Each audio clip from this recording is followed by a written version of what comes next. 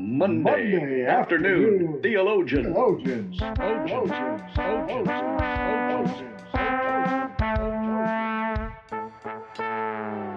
And we're back.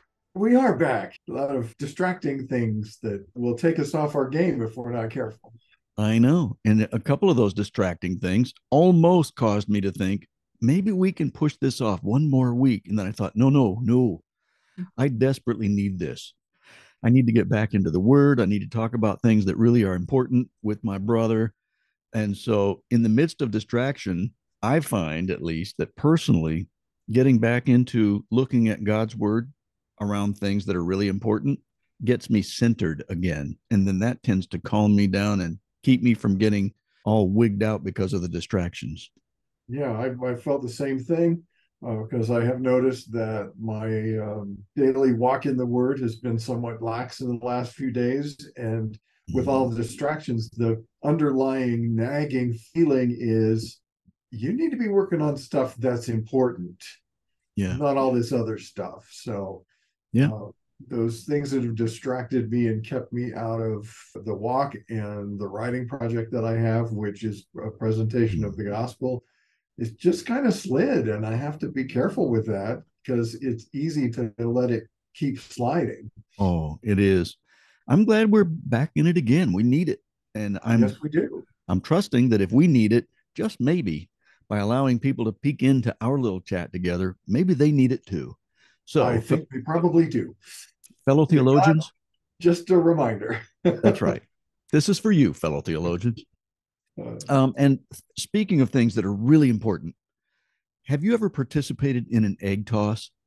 well, that's an interesting question because when I think about it, I have a vague childhood memory of a schoolyard play day outside with competition and all of those things where there may have been an egg toss, or it could be that I have just vicariously inserted myself into somebody else's egg toss. And it doesn't really affect me, but I do know the process and the goal. And it's interesting because I've seen kind of a variation on an egg toss, but it's really kind of a prank where Yeah. people will say, here, you sit in this chair with this pointy object, and I'm going to throw a balloon at you. And you see if you can pop the balloon. And the first balloon pops, and the second balloon pops, and the third one's filled with water so that when it is popped, the guy gets totally soaked. So, kind of a variation on the egg toss, the water balloon toss, which is, or the unsuspecting water balloon toss. Interesting you should say the water balloon thing too, because we did that one time in a 4th of July picnic that we held for our congregation one time, and they had a water balloon toss. And the same principle applies, I think. And that's where I started thinking theological thoughts, even from such a thing as frivolous as an egg toss or a water balloon toss. And the idea is the key to winning is gentleness. What a coincidence that that's our topic for today. Whoa. And that involves moving in the same direction as the egg or the water balloon for a moment until you can match the momentum and then slow its momentum rather than just slamming against it to stop it. Because slamming against it to stop it doesn't seem to work well. Yeah, that's when the mess ensues. It does. And speaking of messes and thinking about how messy relationships can get, can you see a possible connection with this principle between catching a moving egg or water balloon that's about to splat and stopping the momentum of a person who is headed for some destructive behavior? Oh, of I, course. You've got to kind of move with them as you go into that counseling process. yeah, I think so. I think coming alongside somebody and finding things that can connect you relationally are that's so much more effective, especially if you're very gentle with them. I think that's so much more effective in trying to help guide them into stopping a forward progress that's going to be destructive for them than it is to just come slam bang right up against them. There are times, I'm sure, when we need to be firm. And I know that we'll talk about this much later on in today's podcast about how even Jesus could be very firm and he can come hard against people at the right times in the right way. But for the most part, I think that we probably have missed some opportunities. I know I have in helping somebody else because I was not very gentle with them. And so I actually just kind of push them away or push them into a behavior rather than helping slow the momentum itself. So I think gentleness has a lot more to it relationally than we tend to give it credit for. I think you're right. As we mentioned last time, this is one of the three of the fruit of the Spirit that have always been a challenge. Mm-hmm. In our pregame huddle last week, when we were chatting a little bit about the direction we wanted to go, I was reminded of a series of books. The first one was called Cain and Abel, and it sounds like a very biblical topic, but it really was about two feuding families, and Cain was the name of one leader of the family, and Abel was the name of the other. Abel was his first name, Cain was the last name, but it worked out so that the author could use that. But there was a subsequent book that followed that, which focused on the daughter of one of the two who was either going to bring it to a head and have a full-blown feud or bring it together so the families could unite. And it was called The Prodigal Daughter. And as I think about that, having had a prodigal daughter within my own family and how gentleness was not always the first response, and we'll talk about that a little more later on. Even though there was a relationship, it wasn't always met with gentleness or the gentleness that it needed to help work through a lot of situations that were not pleasant for either of us. Yeah. Boy, you have just touched on a nerve, I'm sure, with a whole bunch of people. Because anybody who's been a parent for any length of time knows what it's like when we're trying to be gentle and we want to be, but we have a kid who, for whatever reason, turns out not to respect what we're asking them to do or telling them to do. And it becomes difficult. Relationships are tough. And so gentleness comes into play often. And we want to make sure that we're looking at this from a biblical perspective, as always. And so we're taking us all the way back to the beginning of this specific season to let us know that the 9 qualities we've been focusing on are found in Galatians 5:22 through 23. Let me just read that whole list again so that we can get them in context. The Holy Spirit, which produces this kind of fruit in our lives: love, joy, peace, patience, kindness, goodness, faithfulness, gentleness, today, and self-control. And it's interesting because there's a second half of that last verse that Paul writes about, and it brings together the 9 qualities with kind of a meta structure that overarches all 9 of them. And Paul writes in verse 23b, there is no law against these attributes. And I think what he's saying there is there's no sin in being gentle with others. Mm-hmm. You know, we've never seen a policeman go up to somebody who's really gentle and he says, hey, you are being way too gentle. I'm going to have to arrest you. You've broken the gentleness law. You're going to jail. That's true. I've never seen a policeman do that. I can't help but think about one person who leaps to mind as I think about somebody who was gentle and effective, and that was the evangelist Billy Graham. He's so effective, and I think a lot of that is because even though he was very firm in his presentation of the gospel, he was also gentle with people and in the way he came across. He was so effective. He showed up in a lot of places, including some countries where Christianity was not the primary religion. And a lot of evangelists were even banned from certain countries, but they allowed him in. So I think that many evangelists would have failed because of their approach, but Billy Graham was successful. Why is that? I think one of the things that he did so well was exuding this aspect of the fruit of the Spirit. I think he was very gentle in dealing with people. I believe it was. And every week or sometimes more than once a week, I'll go back and listen through one of his revival or his camp meeting sermons, just because he has such a way of dealing with the gospel message. And sometimes it's through difficult passages, but he can always bring that back to the gospel. And I think that's something that we can emulate. Yeah. Because we see in the gospels how Jesus was gentle with some people, even though his very own disciples often reacted very differently. Yeah. And he showed them through his actions that gentleness can be a strength in leadership. and a great quality to have when you're reaching out to people, even those who think differently than you do.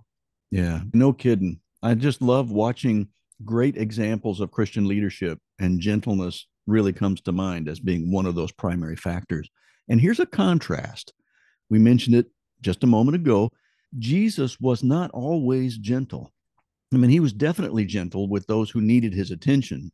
And when he was trying to build a bridge to them so that they could see the truth about his identity and come to trust him.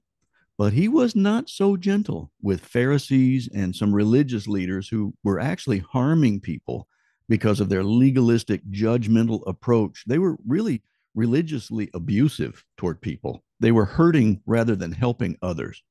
And because of that, Jesus knew that he needed to be less than gentle with certain people because he knew that when much is given, much is required. And those religious leaders, they'd been given a whole lot. They had the law, they'd been given the prophecies in the Old Testament, all of those things pointing to him as Messiah, but they missed the miracle because they missed him and his identity. And I think the saying is also true: when you know better, you should do better.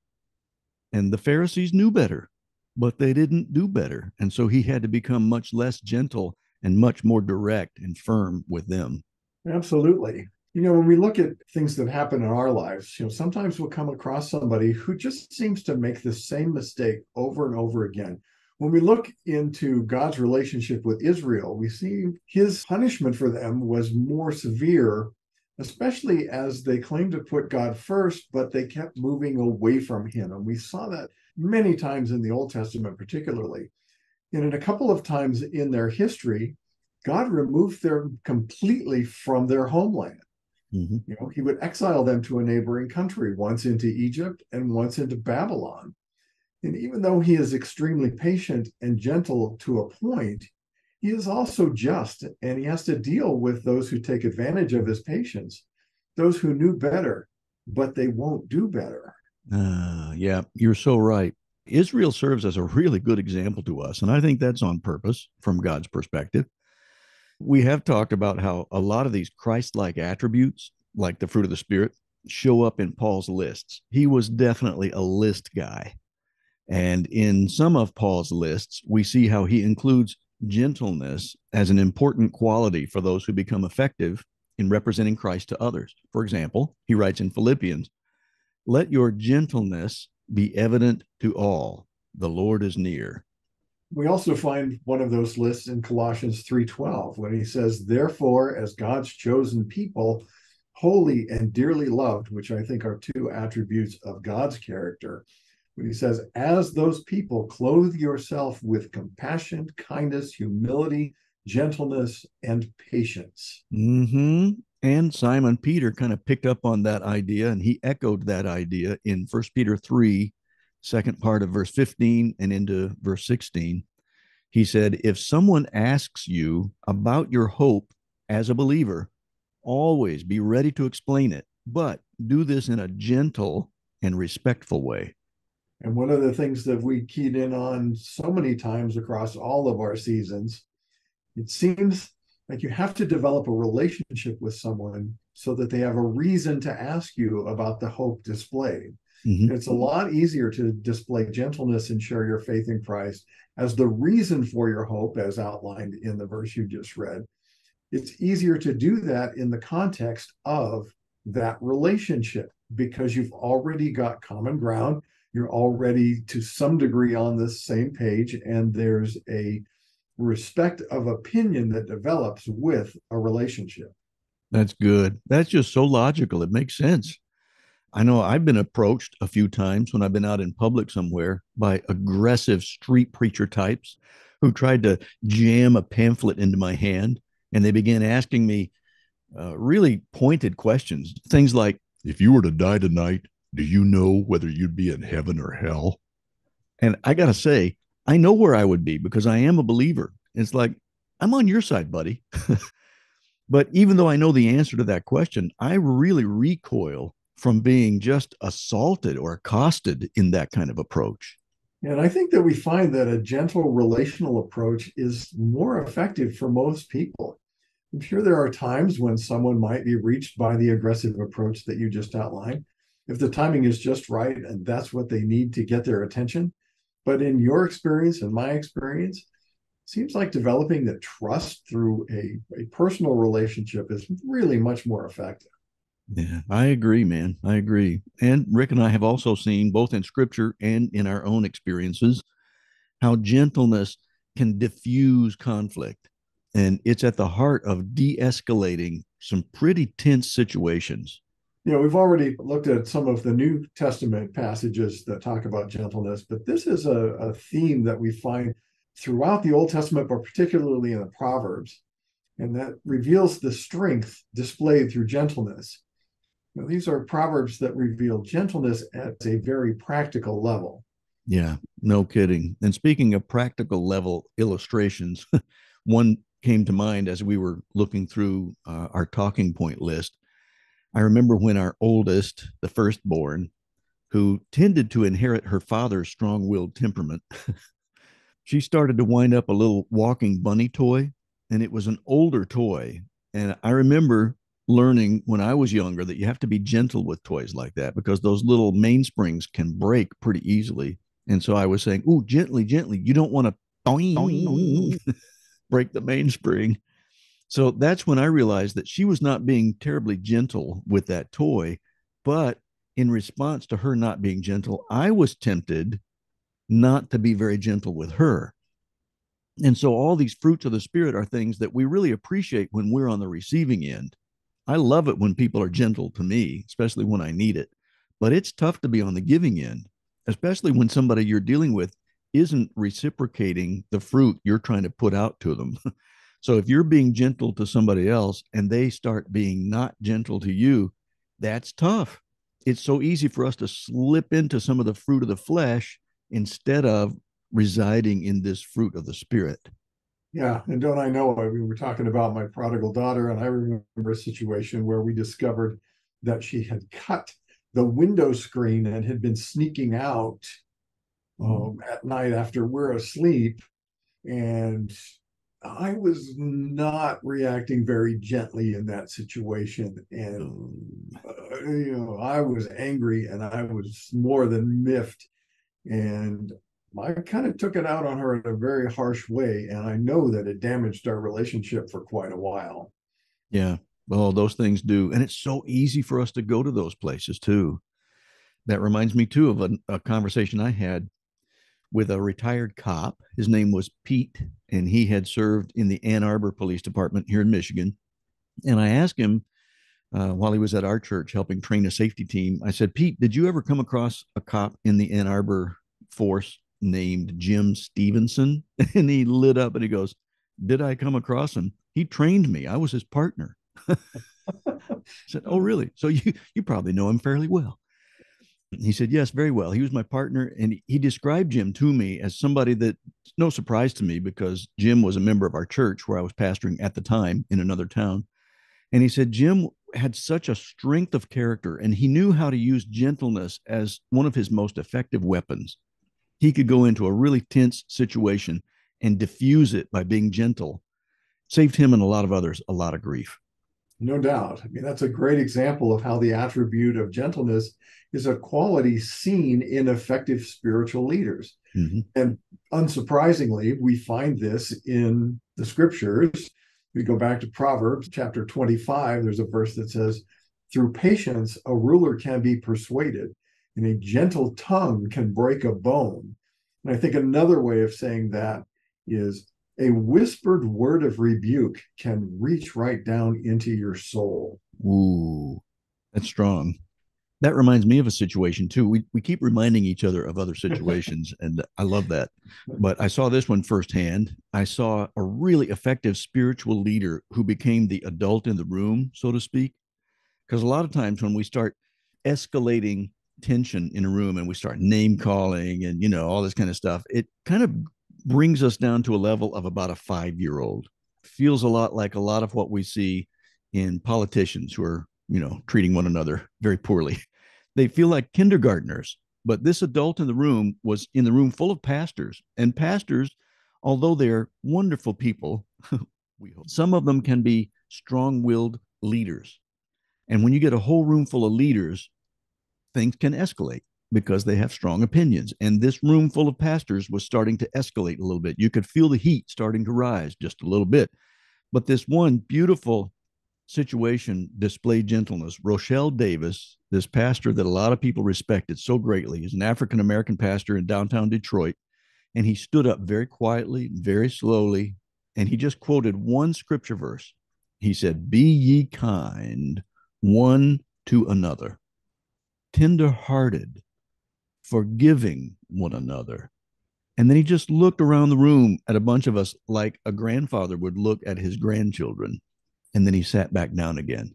That's all he had to say.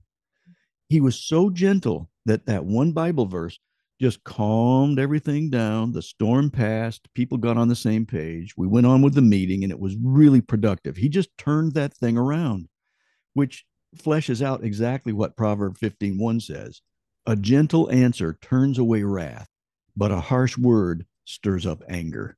Yeah, I know that pretty much everybody can look at that verse and go, that's truth in action right there. Yeah. And as you mentioned before, all of the fruit of the Spirit are things that we really appreciate when we're on the receiving end.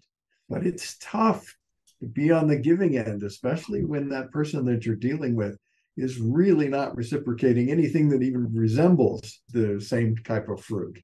When someone's not being gentle with us, it's easy for us to return the favor. It's easy for us to want to return anger for anger and retaliate when that person is not being gentle with us, especially if we feel like it's undeserved. Right. And that's what Paul wrote about when we, as believers in Christ, are supposed to be completely humble and gentle, patient, and bearing with one another with love. And that is a very convicting verse when we are, as you said before, exhibiting the fruit of the flesh. Oh, man. No kidding. I probably struggled with this one right up there in the top 5 of the ones that are the most challenging for me. It is easy. It's easy to slide right back into some of those old habits that are not very productive. And we see in the New Testament, Jesus has that wonderful ability to be gentle in all the right situations. But we can also see how, when he has been gentle and patient and peaceful and joyful and kind and good, he's been all those things long enough that finally he has a long fuse, but that fuse gets lit. And it's time for him to really turn up the heat. So we know that he can display righteous indignation. Unlike us, we're not Jesus Christ. And so a lot of times our indignation is not necessarily righteous. But with Jesus, when he really has to bring the hammer down, he does so because he is God incarnate. And especially like turning over the money changers' tables in the temple courts. Man, there was good reason for that. They were completely abusing everything that that temple was supposed to stand for. They had turned it into something that for them was a way to bilk people out of their money. And they were cheating other people. And he was showing them that God's not pleased with that kind of activity. So, yeah, he could become very less than gentle, but when he does it, it's for good reason and it's absolutely just. Yeah, and Paul had kind of the same situation when he was talking about the need to not be so gentle when people were continually straying away from God and when they used religion to oppress others instead of helping them to find God. And in one of his letters, he basically said, I will not be so gentle with you when I show up in person. We can look back probably on our own childhood when we heard, you can straighten up now or wait till daddy gets home. If you haven't straightened up by then, you know what's coming. And it was going to be a harsher punishment than what was going to be meted out by mom. Yep. I remember a couple of those. And me too. That was back in the day when it was not considered a terrible thing for somebody to use the belt on your behind. And I didn't have to get it too often, but I got it a couple of times. And I got to tell you, I knew I deserved it. Yeah. And then after that, it was the mere threat of it that helped you straighten up and fly right. Yeah, that's true. And he struck me less strongly with the belt than he did when I got spanked on my birthday for the number of years I was alive. So it was not abuse. I never thought of my parent as being abusive when he used the belt on me. But anyway, that's another discussion about parenting, and we might get into that at some point. But it's a little bit to me as I start extrapolating this principle of God being gentle and patient long enough until he has to really be just and bring down some punishment. Otherwise, he would not be a just God. We talk about that a lot. It's a bit like that because when we look in the end of the New Testament, particularly the book of Revelation, for example, and we see that sort of bookended with books like Daniel and some things that talk about the end times, we see that there will become a time when God's going to have to not be gentle because he is a just God. And we have a chance now on earth while the gospel is so prevalent, it's being preached and taught. If we take advantage of that, and if we put him first in our lives now, we can avoid all these negative consequences. And he wants that for us. He's trying to save us from those consequences. But if we continually reject him and turn away from him, there's going to be a much harsher punishment for those who failed to heed his gentle counsel. Because we know God is both loving and just. He displayed his gentleness and his justice on the cross at the same time through Jesus Christ, who hung there to take our place. And he did so willingly as a sign of strength. He was not weak as he hung on that cross. It took everything he had to give his life up willingly for us. And in his strength, he did so knowing that his death for us was the only way to give us life and freedom from the bondage that sin has over us, because sin makes us focus so much on ourselves. This might be a good time to lead a prayer for someone who might actually need to respond to that gentle call that Christ is having on their hearts right now. That's a great idea. Let me do that. They're usually, almost always, two different sets of people, and we'll talk about the second group in a second. But this first group might be if you're listening to this right now and you've just sort of been pricked in your heart by the Holy Spirit, and you realize, I recognize that God has been trying to be patient with me, and he's so gentle. And he was so gentle to even give up his own life for me rather than just trying to become a tyrant in my life. I see that now. I want to respond to that. You could say something like this: God, I want you to come into my heart and life. I want you to be the spiritual guide in my life, to point me in the right direction. I want to get onto your path because I know that yours is the right path that leads through a life of purpose, and it leads all the way to heaven.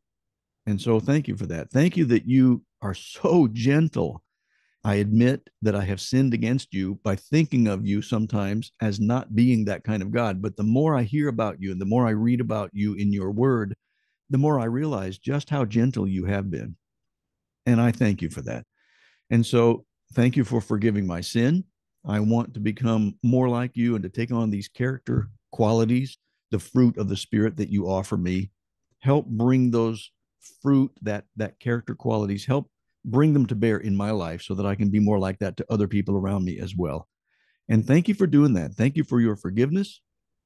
Thank you for your sacrifice on my behalf so I could have that forgiveness. And thank you for the life you promise everybody who turns to you, including me right now. I accept that.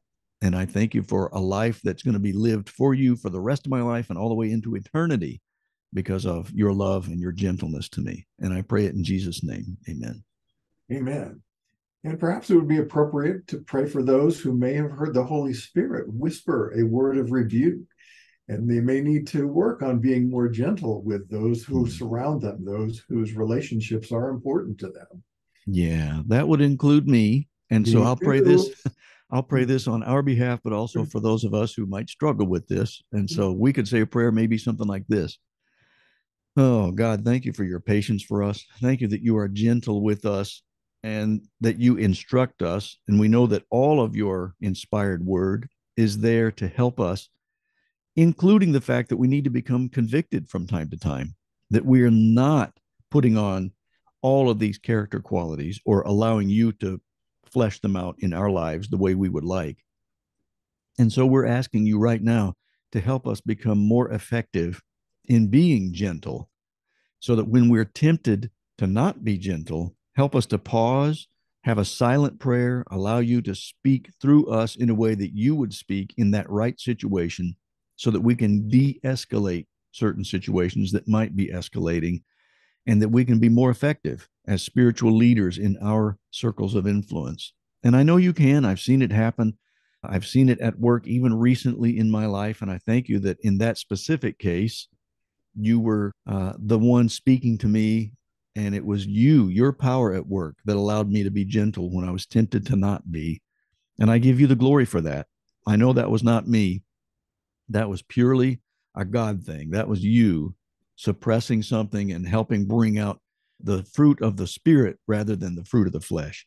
Help me to continue to grow in that area, and help me to continue looking to you regularly, as we're trying to do in even these podcasts, constantly reminding ourselves of your qualities, and then turning to you and asking you to bring forth those qualities in our lives so that we can be more effective in reflecting your glory to other people. We want them to see you in us. May we, in a sense, be Christ to the people that you put in our path so that they can see you more clearly. We really desire that. And we thank you that you will continue to do that as we keep fixing our eyes on you, the author and finisher of our faith. In Jesus' name we pray. Amen. Amen. And as we look at how what you said works in the practical world, we'll be finishing up this season, we'll be finishing up the fruit of the Spirit next time, but it's not something that is then finished within us.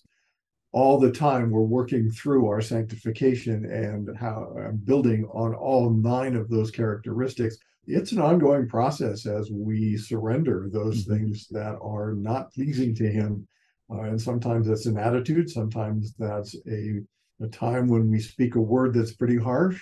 And, I welcome the conviction that comes from the Holy Spirit when those happen, because I know I am not measuring up in so many ways, in so many times in any given week.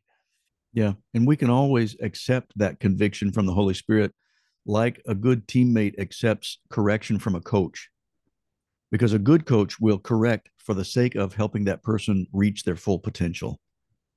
And so it's not meant to demean or harm. It's meant to bring out the best. And that's exactly what the Holy Spirit does in us. So when he convicts us, it's because he loves us. And if we accept that, then he does help us become more and more like him, which is so much better. And thank you, fellow theologians, for hanging in there with us again.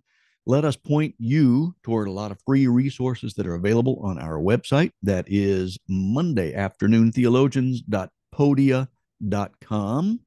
And we do hope you'll join us for the next episode of Monday Afternoon Theologians.